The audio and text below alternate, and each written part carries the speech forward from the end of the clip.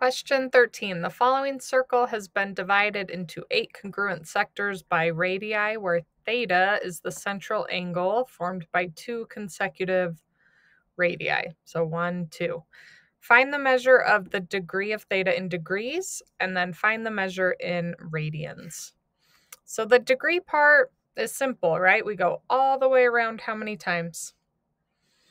We're cutting it into 8. So 360 degrees is all the way around the circle, and we're going to divide that by 8 to get the degree of theta. So this is 45 degrees.